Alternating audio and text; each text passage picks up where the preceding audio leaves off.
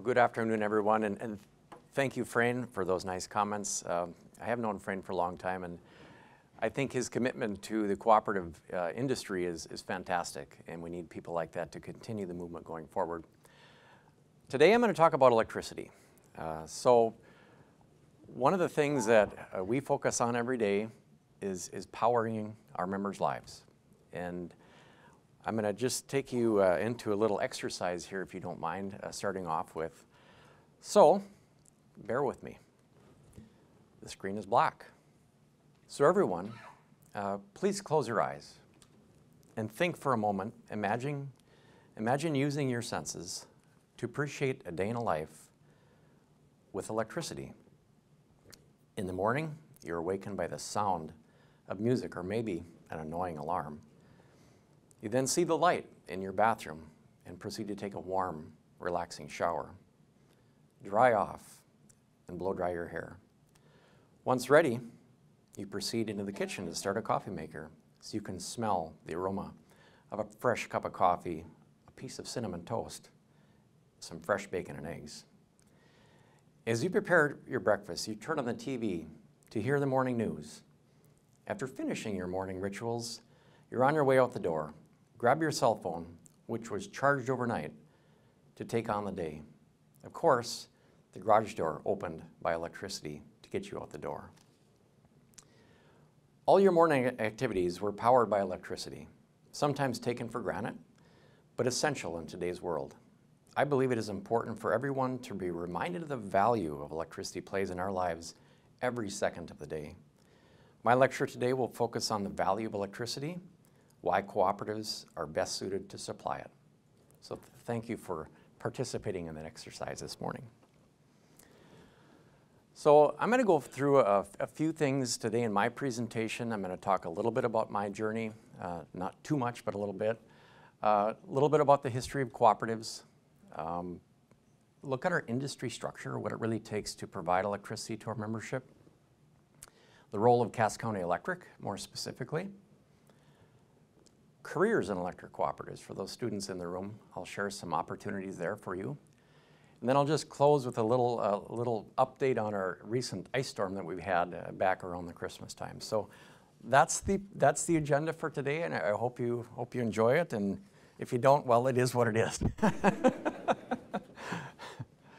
So starting off, I've had the fortune of living in this area in my entire career. So I actually grew up south of Castleton in a really small town called Lynchburg. It's basically an elevator and 5 houses.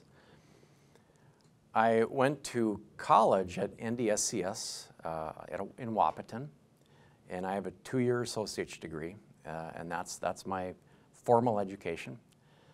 I started my career at Cass County Electric in 1986, and as what Frayne mentioned earlier, I started as a load management technician.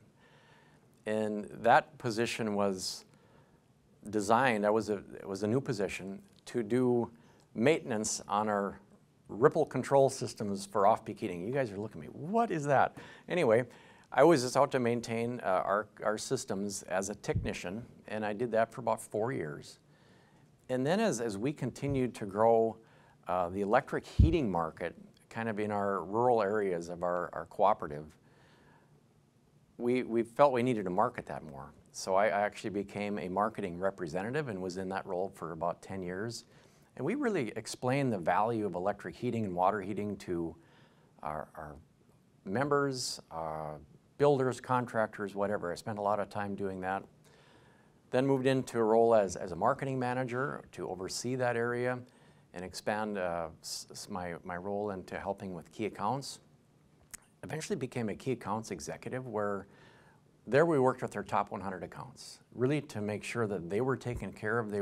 This was at a time when there was customer choice being talked about in the utility industry, and we wanted to make sure that our key accounts liked us, and I think we did a good job making sure they did.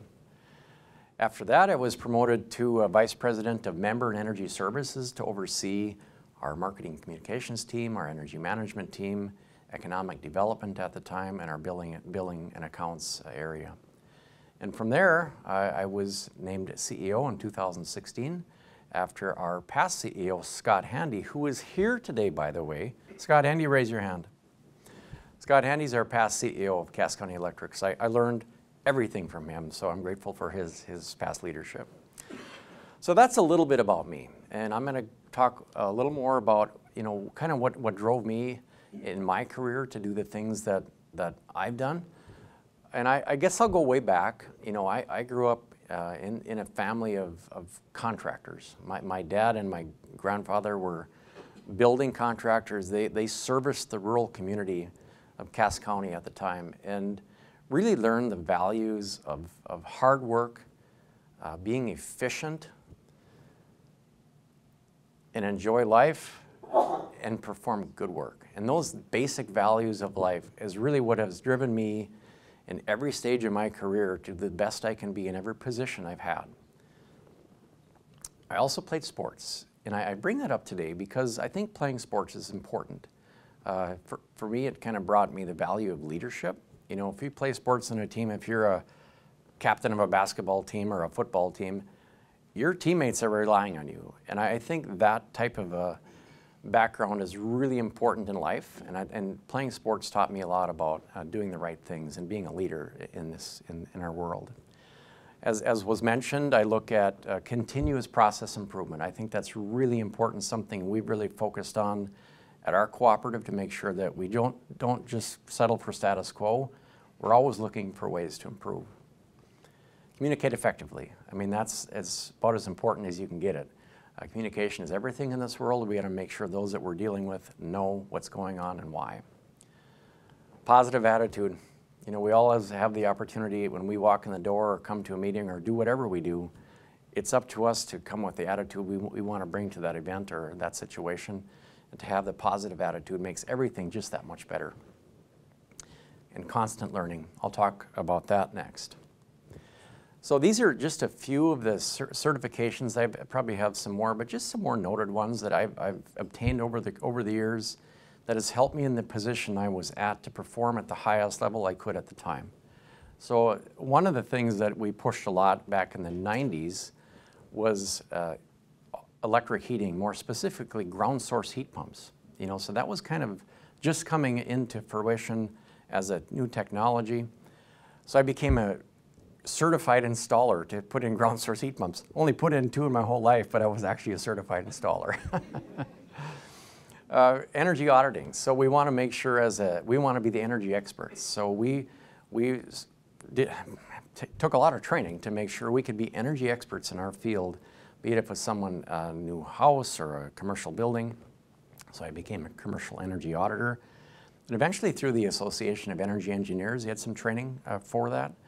And another area in that was a certified energy manager. That's a designation that a lot of mechanical engineers get in their profession. So again, more to gain knowledge and get credibility as someone that actually knows what I'm talking about. And then towards the end of my career, it was more focused on leadership.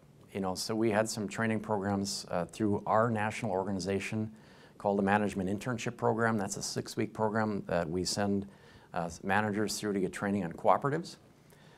We went through a strategy execution masterclass, and a lot of our key staff did as well to basically allow us to get training on setting a strategic plan and a roadmap for the cooperative's future. And my recent training was probably about 5 years ago, was more the Gettysburg leadership experience. Again, a leadership training about the Civil War and how that unveiled. But anyway, that's a little background on what's important, I think, for lifelong learning to help those in your careers to do the best you can be, or be the best you can be. So the keys to success is continuous learning. Be ready for the opportunities because you never know when a door opens. In my career, I've had a lot of door opening opportunities, and I happened to be the right person at the time to go through that door. It doesn't always happen, so I was very lucky from that perspective. Commitment. I'm someone that says if I'm going to do it, I do it. I rarely back down to something I don't commit to. I think that's really important. And having connections. And I've spent my entire career making connections with people, and I think that's probably put me in the seat I was in for the last 8 years. So why were electric cooperatives formed? If we look back, in the 1930s, you know, what did people want? Well, the people in the rural area wanted what the people in the cities had, and that's electricity. You look at what was done before electricity was in the rural areas. You know, 9 out of 10 homes didn't have electricity. Farmers would milk cows by hand in dim light or no light at all. You know, we washed clothes not with machines. You know, you just don't think about that stuff until we're reminded of those things. And as far as cooperatives go, our main focus is we're focused on people and not profits. You know, I think that's the value of a cooperative in our world, especially in our industry. So a lot of you have seen this. You know, I'm not going to go through these in detail, but the 7 cooperative principles are really what drive us to do what we do every day. And there's probably a few here that I'll probably focus on more than others today. You know, democratic control is really important. Cooperation among cooperatives, concern for community. There's others on here. I'm not going to go through all of them, but they're all just really important and drive, again, what we do every day. So looking back in time, you know, cooperatives have been around for a really long time, back to the 1800s. And really for electric cooperatives in the United States, if you look back about 1935 is when President Roosevelt created the Rural Electrification Act. And that really was the start of electric cooperatives across the nation. So Cass County Electric was formed in 1937 by a group of local farmers in the Kindred area that decided we want to have power just like those in the big cities do. So that was the start of Cass County Electric. As you can see, there's many other milestones in there that electricity kept expanding across the country. And today we serve a lot of them. I'll get to show you that in a little bit, how much we serve today. I want to make a point. So my cooperative roots run deep. So back in the 1940s, my grandfather actually wired homes that brought electricity to our rural membership down in the Enderlin, Fort Ransom area. So I kind of have a little bit of co-op blood in me, you might say, because of what he did and just that value he brought to my mind. I remember the day that I came home and announced that I got hired at Cass County Electric. I was really excited. And my grandpa said to me, "That's a great place to work." I think he was right. Rural electrification, you know, that is really what we're known for, the REA. I mean, the old timers in our industry refer to us as the REA. Anyway, that's when I used to go to places, oh, the REA's here. That was me. So electric co-ops across the country. So right now, you can see the landmass of cooperatives across the country. We cover a lot of landmass, but not near as many people. Our country has over 300 million people. Co-ops supply about 42 million of those. There are about 832-ish electric cooperatives across the country that supply electricity. And we power over 21 million homes and businesses. So this model took off since the 30s and is doing a great job providing electrification across the country. And one thing, we returned more than $1.4 billion in capital credits in 2021. I'll talk about capital credits a little later. So really what makes up the power industry? So we have to look at, you know, power plant generation. We look at transforming that power, transmitting it over power lines to another substation to actually bring it to the home. So there's a multi-step process that's involved in bringing electricity to homes and businesses across the region. And there's many different corporate structures. So the original cooperatives were more investor-owned utilities, and I'll just give examples there. That would be more like Otter Tail Power or Xcel Energy. Municipals like Moorhead Public Service, you know, they've been around for a long time, longer than we have. But cooperatives, like I said, started in the 30s. And, you know, from our power delivery, it's Cass County Electric in Minn Kota, really in partnership. So we look at Minn Kota and Cass, and we are owned and controlled by our members. You know, so whatever we do, whatever money we invest, our members have to come up with that money, and they're billed back in rates. So be it Minn Kota investing something with power supply or Cass County Electric investing in whatever, our members have to pay for it. There's no subsidies for that at all, no grants to support it. It's all member supported. And again, our focus is on people, not profits. So looking at the cooperative structure from a generation perspective, Minn Kota Power Cooperative, and Mac McLennan, their CEO is here, so Mac, raise your hand. Mac provides us power. So they produce power through self-generation with coal. They have purchase power agreements for wind and hydro, and market purchases through MISO, which is a Mid-Continent Independent System Operator, which is an RTO. And we get most of our power probably from the top two self-generation and purchase power agreements, probably, I'll show you that, 97%.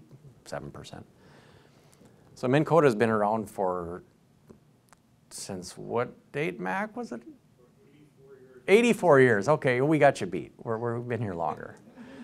So one thing that, I don't know, Mac probably knows this, but our first power supply didn't come from Minn Kota Power. It came from Valley City Municipal. So we actually had a transmission line from Valley City to an area called Warren, right southwest of West Fargo, is where we had our first power brought in. Then eventually Minn Kota took over and has been doing a great job since. So Minn Kota Wholesale Power, so they serve parts of 11 cooperatives in northwest Minnesota and northeast North Dakota. Serve about 35,000 square miles in 33 counties and 400-ish employees, I think a little above 400, and those are employees that not only work at their service or center in Grand Forks, but at the power plant out in central North Dakota. This is their generation resources. We have 3 coal plants that we get power from, 3 major wind farms in Ashtabula, Langdon, and out by Center. And then we have 2 smaller wind turbines, which were the first utility-scale wind turbines in North Dakota, and in Petersburg and Valley City. This makes up the power capacity that Minn Kota sends to this region. Totals up to be about 1,400 megawatts of power. And this is a capacity rating and not so much, not energy. I'll show you what that means in a little bit. But coal has been our driving force for baseload power and power supply for this region. Over the past, well, it's probably been 15 years now, that wind has added to that as well. And I'll show you what makeup that is right now. So currently, from a capacity perspective, Minn Kota gets about 8% of their capacity from hydro, which is the Garrison Dam. About 55% from coal today, and about 34% from wind, and that's capacity or the nameplate rating from the power supply. Well, one thing we do know is that we think the wind blows all the time, but it doesn't. So we only get about 19% of the energy from wind, about 68% from coal, and about 11% from hydro. So that's the general makeup. When one of our members uses electricity, that's approximately where their resources come from today. So next is transmitting. So I talked about the three legs of the stool basically in transmission. Minn Kota delivers power from 252 substations around the region, from International Falls to Oaks, North Dakota, or not quite Oaks, but down in that pretty broad area. And they supply about 3,300 miles of line, and they have supply voltages at different levels based on, what the areas they're supplying. So their main high voltage system is 345 and 220 kilovolts, and their other transmission is 115 and 69 kV. This 69 is really what goes around the rural parts of our service territories to supply our substations generally. And then it's Cass County Electric. So we're the distribution part of this. So when Minn Kota sends power to a substation, our role as a distribution cooperative is to take that power from the substation and deliver it to the homes and businesses. There are 44 distribution cooperatives in Minnesota and 16 in North Dakota that do the same thing that we do. This shows a map here where they're located in North Dakota. Again, Cass County Electric. So we serve about 40 miles north of Fargo, about 40 miles south, and about 80 miles west, and then it kind of meanders around the Cheyenne River Valley to the south of us is kind of our general service territory. I'll show you that next. This is a little more detail of that. in some of the communities that we do serve. Within our service territory, Otter Tail serves parts of cities, NSP does, and like Valley City Municipal serves some of the inner parts there too, but that's generally our service area in those different colored areas you see on that map. So like I said earlier, we've been around since 1937. We have service centers in Valley City, Arthur, Kindred, Lisbon, and Fargo. And we do that to make sure that we can respond to outages quick. By having service centers scattered throughout our service territory, we have linemen that can go out and respond to outages as quick as they can and as safe as they can. We serve today over 58,000 accounts. Back in 1986, when I started at CAS, we served about 11,000 accounts. We've grown significantly over the years because of the service territories, more specifically around Fargo, West Fargo, and now Horace. If you've driven down to Horace lately, it's growing like crazy. We get our power from Encota, and we're also a member of the North Dakota Rural Electric Cooperatives Association. So who is Cass County Electric? We're a distribution cooperative, like I said. We're governed and regulated by our 9-member board of directors, and we have several directors here. So board of directors from Cass County Electric, please raise your hand and thank them for their service. They do a phenomenal job representing the membership and giving me the right direction. Not too much, or maybe not. So just to break down kind of the role of the board, and some of you students may have seen some of this. One thing I'll just remind everyone here, today this is really about the students. We want to share with all of you what co-ops are all about, and hopefully you'll gain some information today that's useful in your careers. So our goal as electric cooperatives, we have our members. Our members are everything like I talked earlier. Then comes the board of directors representing the member, and then they hire a person like me, the CEO, to make sure that I fulfill the mission that the board has set out. And of course, we have the phenomenal employees that we have that do the work for us every day. And we do have a few employees here today too. So the employees of Cass County Electric, please raise your hand. Again, I have great support from our employee group and can't be more happy with what they do every day. So the role of the board is, governance versus management. So the governance is really establishing broad goals, establish policy. We have a lot of policies at Cass County Electric that are reviewed periodically to make sure they're the right policy for the time. We set limits, budgets, and rules, and hires the CEO. So I'm retiring next week, if you didn't know this. And we have a gentleman in the room who took over for me, and his name is Paul Mathis. So Paul Mathis, raise your hand. He will be the new CEO of Cass County Electric next week. In the management, we act as within policy limits to achieve the goals set out by the board and report back results at the end of the year. So the role of the board looks a lot at financials. A very important role at the board. We spend a lot of time talking about financials in the boardroom, from budgets to rate services to loans, compensation plans, construction work plans. To know, we spend a lot of money in construction work plans. I'll talk about that in a little bit. We borrow a lot of money from the federal government to put that plant, we call it, in the ground or overhead. We do financial and IT audits to make sure we're doing the right thing from both financial and information technology perspectives. We have a lot of memberships in other organizations to support our industry. And of course, capital credits. We set capital credit policies and fulfill those policies. So what are capital credits? In our industry, I don't know if everyone here uses capital credits, but the electric cooperative world does. So, when we look at our excess revenues, our margins from the previous year are allocated to our members based on their portion of the revenue, our margins at the end of the year.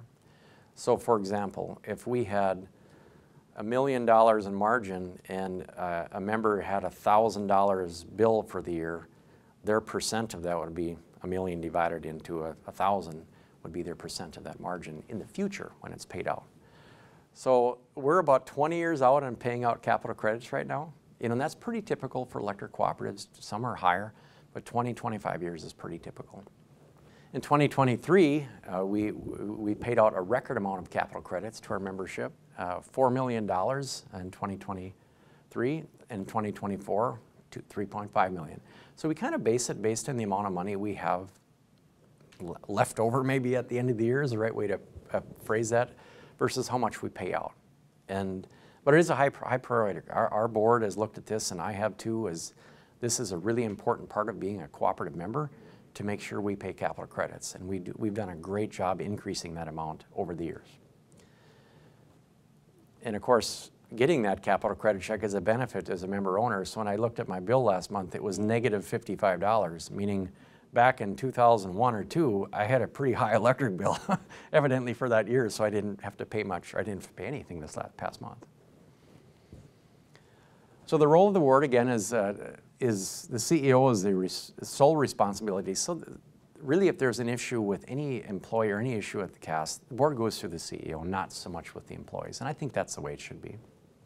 They do need clear directions, though. So when I get a direction from the board, I need to know exactly what they want. I don't, and they've done that. Our board is fantastic about making sure that I understand exactly what they're after. So my role as the CEO then, looking at the business plan for the cooperative, is to make sure we fulfill that. And so we look at a mission, vision, and values really for the cooperative. Our mission statement, if you'd say it, would be our members' energy needs, to serve our members' energy needs with affordable and reliable electricity. That is something we do every day, and I think we do a fantastic job with that. In our world, we also want to be a leader. So when we look at what we want to be a leader in, we want to be a leader in safety, we want to be a leader in service, reliability, data security, financial management, employee engagement. That's what drives our cooperative, and that's what I think about every day when I go to work, to make sure we're doing just those things. We have core values of safety, accountability, integrity, commitment to community, and innovation. And these two also drive us as a concern for community as a cooperative.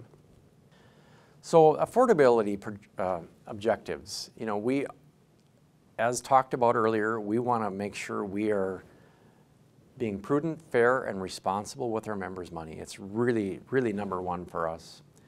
Embrace and continuous process improvement, utilize technology. We have a lot of technology at our cooperative that has really improved the efficiency.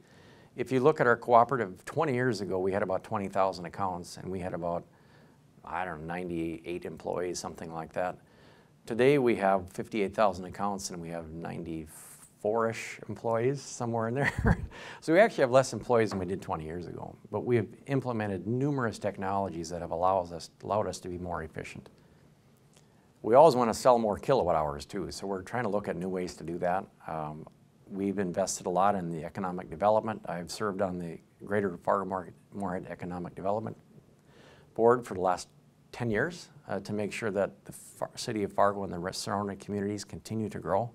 And we have done that. We grow on average about 1,600 accounts a year, which is really high compared to the average cooperative across the nation. And promoting electrification. So we're seeing things like electric vehicles. We're seeing more data centers going in. There's lots of electric loads, and even probably more heating in the future. I mean, heating was quite prevalent for us historically, but our rates have gone up a little bit, so we're probably not as competitive. But it's kind of a national movement to use more electricity for various things like that. We also try to control our costs to make sure we're operating efficiency, control our operating costs. Our controllable expenses might be a better term to use. And I'll show you we talk about our distribution adder and how we compare with our peers. And this is something that Scott Handy put together a long time ago. And we continue to monitor this all the time to make sure we're doing the right things and operating efficiently. I'll show you what I mean by that here my next slide. So this is what we call our distribution adder. So if you look at, our distribution adder, which is really our fixed costs and operating costs divided by our kilowatt hour sales, and that comes up to be about 2.21 cents per kilowatt hour for 2023. And if you look at the past 20 years, it's been flat. And you wonder, how can a company, just with inflation, not have their costs go up? The reason we can do that is because we're growing. Most co-ops don't grow the way we do, and so therefore we've been able to keep that flat, along with numerous investments in technology and to be as efficient as we can. But what's interesting with this graph is the red line on the graph are cooperatives our size across the country. So either they're doing something wrong or we're really doing something right. Their average distribution adder was 3.8 cents or 38 mils, and ours was 23. What does that mean annually for our member owners? A savings of over $21 million annually just by operating the cooperative as efficient as we can. That's a really cool slide.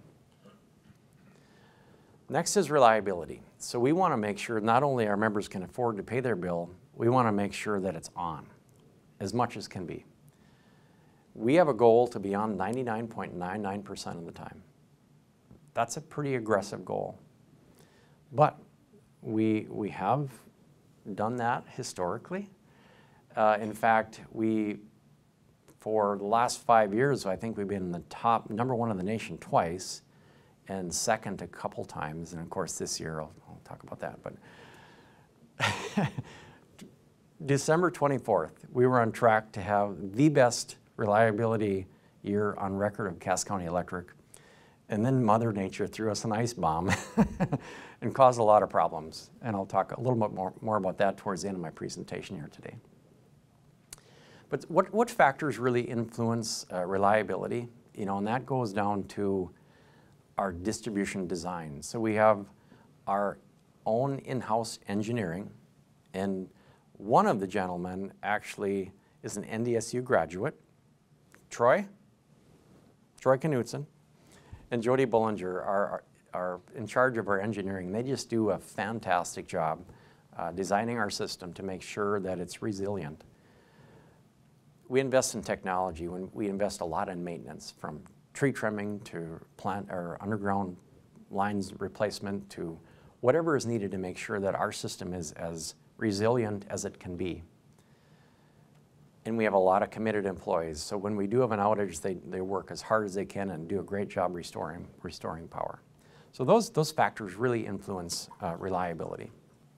Finance, that's we borrow a lot of money every year. So securing financing for building, maintaining, and replacing our system is really important. We have ongoing financial monitors and accounting functions in place, and whatever money we do have or we draw from our financial sources, we reinvest until we need to use it. And that's been a model we've worked on for years. So where do we get our money from? So we're not the average borrower. We actually borrow through the federal government. So we get the majority of our financing through RUS, which is through the USDA, and they provide us a very fair rate for financing our cooperative business model. We also have borrowed through the National Rural Utilities Cooperative Finance Corporation and CoBank for farm credit leasing. So there's several financial partners we use to make sure we can operate as low cost as we possibly can. From an operations perspective, I said earlier we added about 1,600 accounts per year. That takes a lot of investment in new utility plant.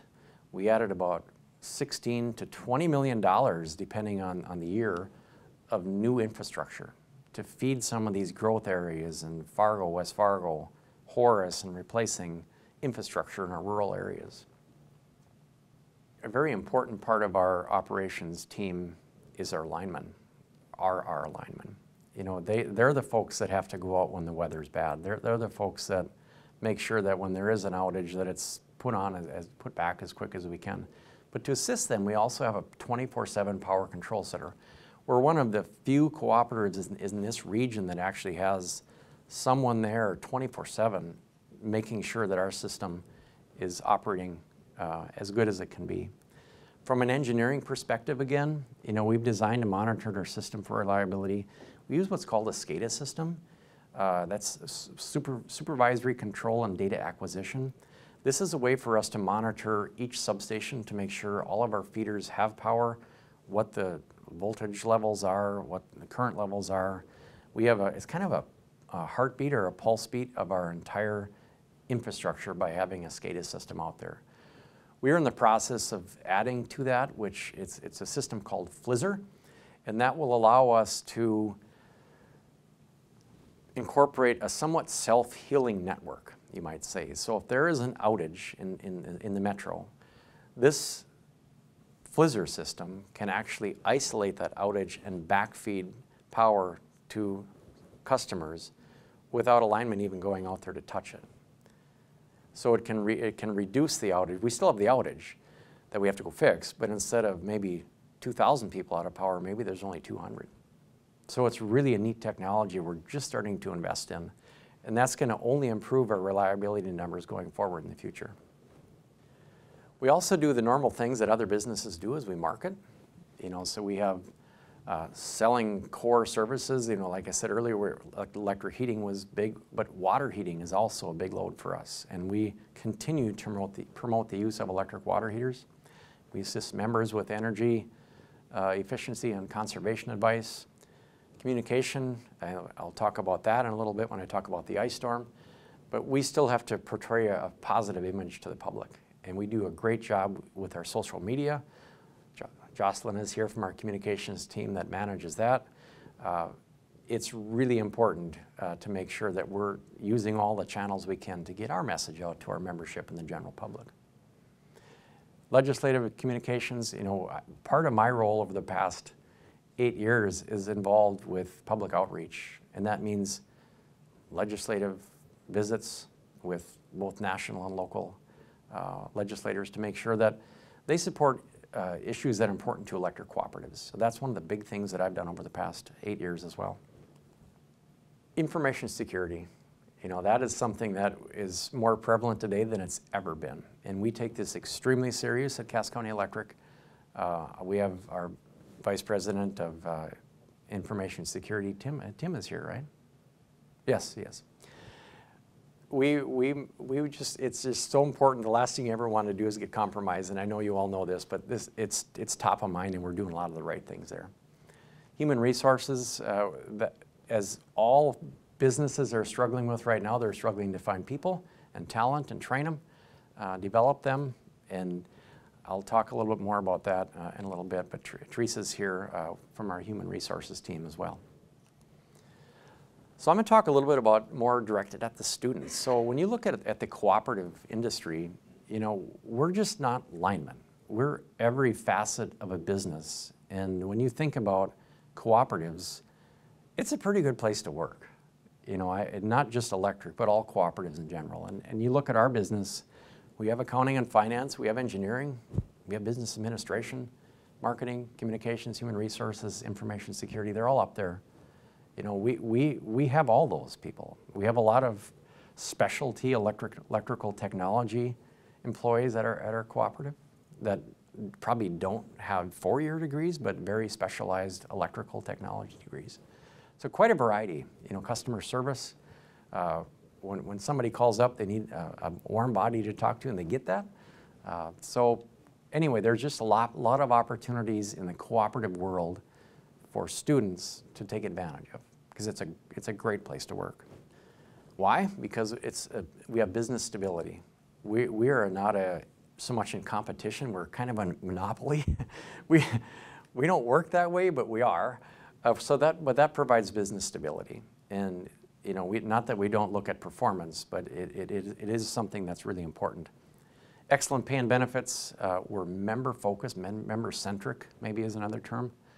We have a culture to serve. I think that's, and a lot of people like that. I would say we're family-oriented. I think I've been here for 38 years, and I think I'm getting divorced from my family next week is kind of what it is, because it is. When you work at a place for that long, it's just part of your family. And I think the training and development opportunities are incredible. That our industry has to offer for employees is just fantastic. And we think it's an excellent work environment too. So anyway, that's my sales pitch. Frain said I could do that. 100%. So shifting gears a little bit. So in our industry, there's some challenges out there. And if you look at, You know, what's coming up for both, probably more Minn Kota a little bit, but CAS too, is public policy plays a huge role. It has forever in our industry. But what's it going to mean in the future? You know, what happens to these carbon rules that are out there where we're still burning coal? What do we do, you know, to replace that with something different?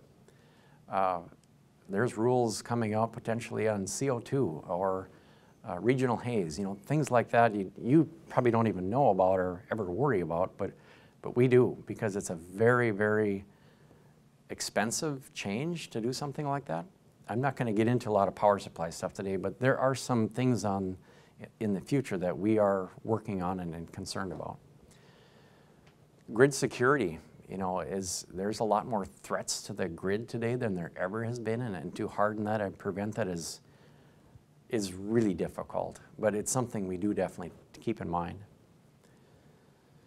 The other thing with power supply is that as power supply continues to change, meaning going away from our baseload resources to more intermittent sources, there are concerns that we may not have enough power availability during peak conditions.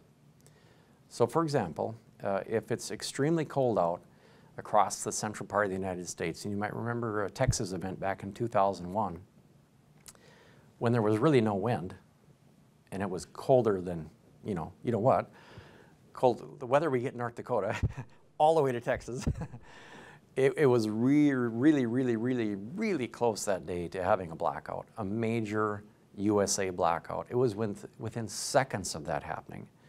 And that was because of the power supply that we have today isn't as resilient maybe as we need it to be. And we're concerned about the future.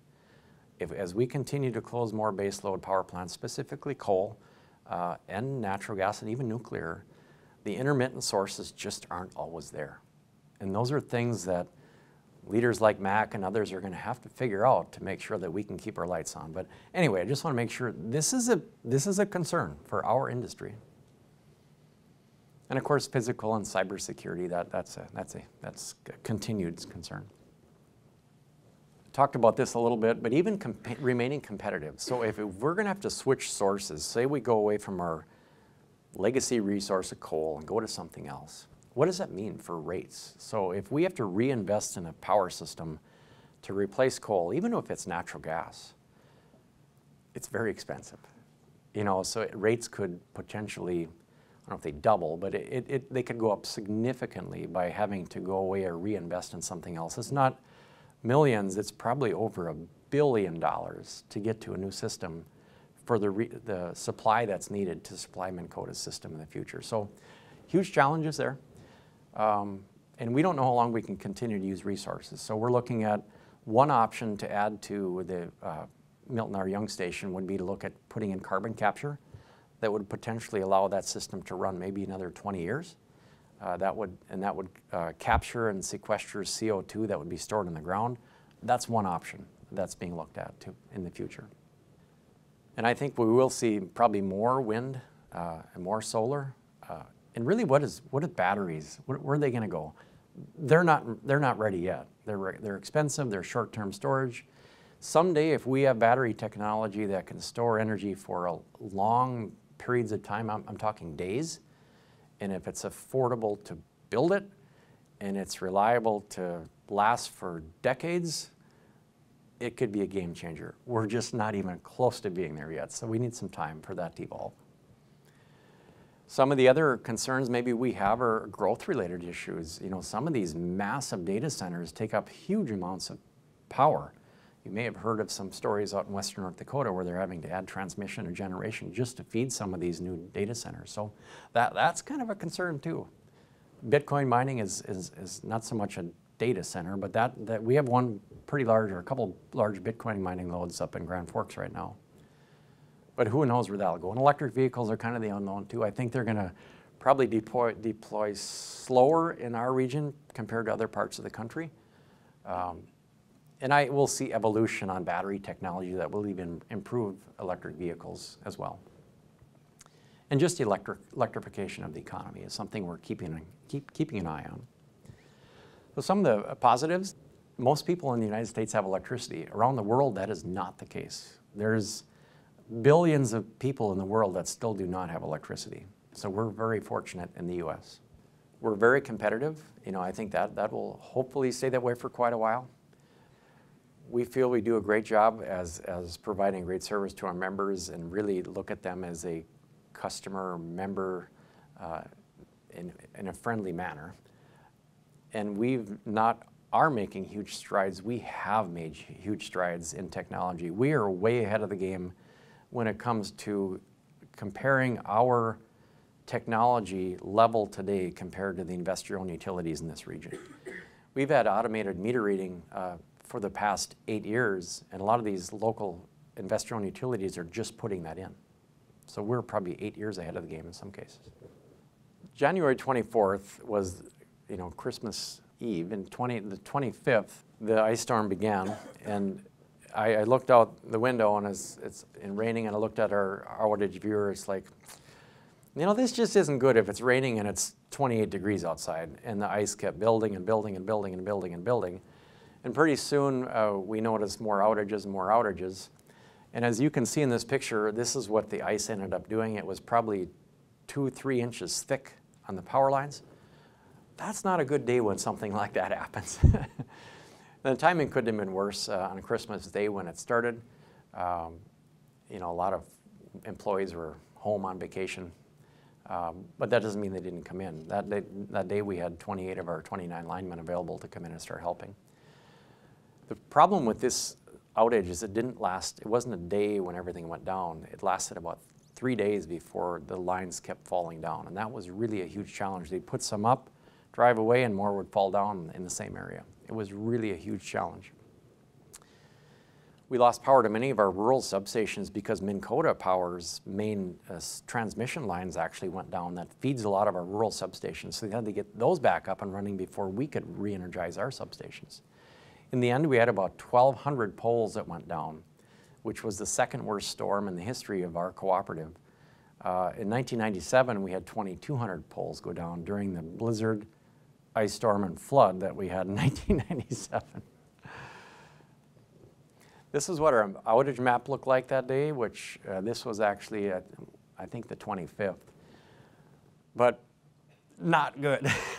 When you see something like this doesn't mean, like in those red circles there, that's hundreds of people out of power. This particular graph is probably close to 6,000 people out of power. And that's more when Minn Kota had their major transmission line outages as well. We probably, without Minn Kota's outages, we probably had over 2,000 out of power. So how do we deal with something like this? This goes back to being prepared. This isn't necessarily something you want to be good at because that means it happens a lot. But I think in general, we handled it quite well. I think obviously those that have to go out and fix this understand that that's their job. That's what they go to work for. That's where the hero and then comes out to put these lines back up. But it takes a lot more than that. We actually have a planning session set up where we establish an incident command center, to make sure we have somebody in charge, and that was Jody Bullinger. Did a phenomenal job. We need public information officers, so we needed to make sure that we got information out to the public, and I'll talk a little bit more about that. We had operations chief to coordinate restoration efforts. We had scout teams that had to go out, and we'd go scout or drive these lines. We have 2,800 miles of line.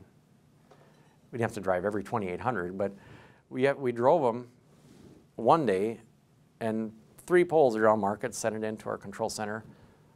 Well, 2 days later, 10 more poles went down, you had to drive it again. Some of these times we had to drive these poles, or these roads 3 times to assess the damage. So that took a lot of time to do that. And then you have to obtain inventory. We don't have 1,200 poles in our pole yard, or do we have the cross arms, or do we have the splices or the wire, whatever it takes to put the power line back up. We had to obtain all that material, and that just doesn't happen overnight. And then if you bring in help, where are you going to put them and feed them? So the coordination efforts were amazing. And then if in a situation like this, we can actually get reimbursement through FEMA. So we got to make sure we track everything correctly to make sure in the end we can apply for FEMA funds to get some reimbursement. So there's a lot that goes on behind the scenes versus just putting up the power lines. We actually brought in mutual aid from 15 cooperatives in North Dakota, Minnesota, and South Dakota.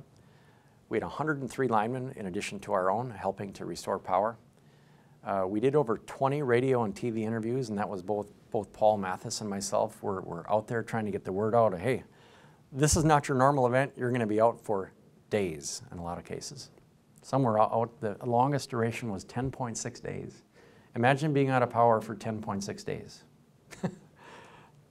In the rural area, they understand that more, but in town, if that would have happened in Fargo, I think it would not have been good. And I just want to say again, the employees just really, really shine through this whole process. And we're extremely grateful to the help of our neighboring electric cooperatives. I talk about cooperation among cooperatives as a core value of cooperatives. These are the cooperatives that helped us out. Just did a phenomenal job, from Sioux Falls, South Dakota, to Crowing, to cooperatives in our neighboring area. The challenge is we weren't the only one that had problems. So Dakota Valley south of us, west of us was Northern Plains, Nodak Electric had some problems. So there was a lot of regional problems with outages in addition to our area. So in conclusion, electric cooperatives have a long and successful history of developing rural America. And I think that's something we'll never forget. Cooperative business model is working and has many advantages in the utility environment. And really, I think the only model that should be used for delivering electricity. I think it works great. Future power supply, like I talked earlier, is a concern. And for you students, again, we have a lot of career opportunities for you to consider in the cooperative world. And that is the end of my presentation. Are there any questions that anybody in the audience has that I could try to answer for you? Questions for Marshall? Great. Yep. This question is probably coming from my perspective is more on the ag side. So I think about like the food versus fuel debate with corn usage going into ethanol, soybean going into renewable diesel. What are you guys seeing on the electric side? You had mentioned Bitcoin. You mentioned these data centers, especially with AI. Kind of that question of these things of the future. One can make an argument of, do you need Bitcoin? But we need electricity for our homes, right? So I'm just kind of curious what you guys are seeing on the electricity side around that kind of debate. Well, like I said earlier, the power needs for even Bitcoin mining, it's really Minn Kota's job to make sure that if we have a customer come to us that says, I want to put a plant here to do X, that we can supply it. We've denied plants because they just are too big. So we do take that all into consideration.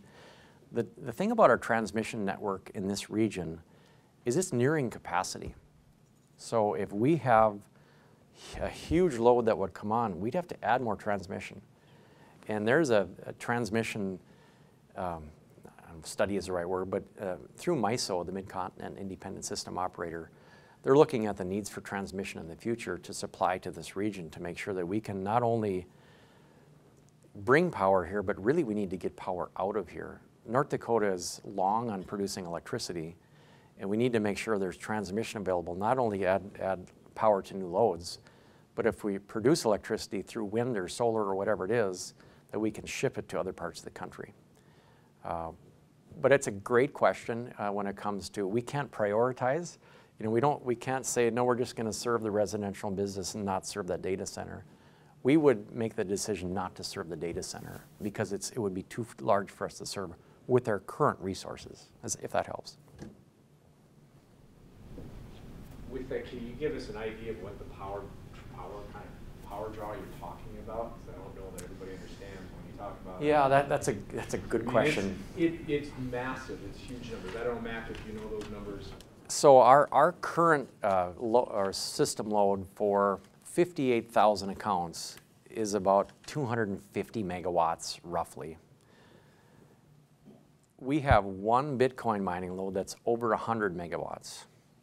We don't. Minn Kota does. One.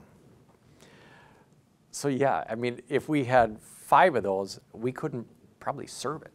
I know we couldn't serve it. So that's absolutely something where we look at. And the draw from AI, the AI computers are very similar. I mean, the amount of power draw coming off these are just astronomical.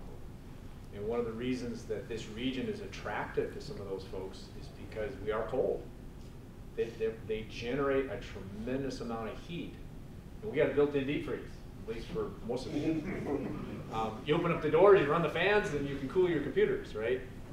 Versus if you're in Atlanta or if you're in Texas, it's a completely different perspective and how do you keep those things cold?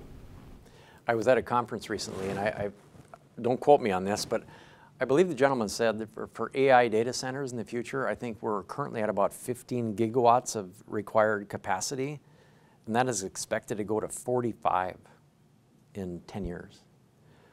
So to Frane's gigawatts, to Frane's point, a huge amount of electricity, but yet we're reducing the amount of baseload that we have in the future. That's the concern we have. Yeah, I'll give you a sense of perspective. So if you have a really large data farm at 500 megawatts, so Marshal talked about, we have 35,000 square miles, International Falls to Devils Lake, from the Canadian border to roughly the South Dakota border, right? So that, imagine that footprint. Our peak load on a cold day is 1,100 megawatts. A data center is 5. So building about, 50 feet by 500 feet uses half of the energy we use in that entire region. It'll give you a sense of perspective, Yeah. right? So it's a gigantic amount, and they're continuing to grow. And as we all take our phones and take pictures, and every piece of data gets captured somewhere in the world, and people continue to use that, the phenomenal amount of energy that gets utilized. So it'll be interesting as we, to your question about how do we serve all of this as it continues to grow. So, because with some of the labor challenges we're currently facing as well, we'll continue to face, we're going to lean really hard on technology and in particular AI and help us out with that. And so this, we know it's coming. It's a matter of pace, it's a matter of scale, it's how do we prepare for it? These are huge, huge challenges. Glad you're retiring. No, other questions for Marshal, I'm sorry. Other questions for Marshal? So I got one. So what would you consider to be the highlight of your career? What is it that you're most proud of the time that you spent within Cass County Electric and the electrical industry? Well, I think there's probably a few, but I think I'll say probably two. I think if we look historically back in the 90s specifically, and probably early 2000s, is at the time our goal in life was to sell electricity. And that was my job.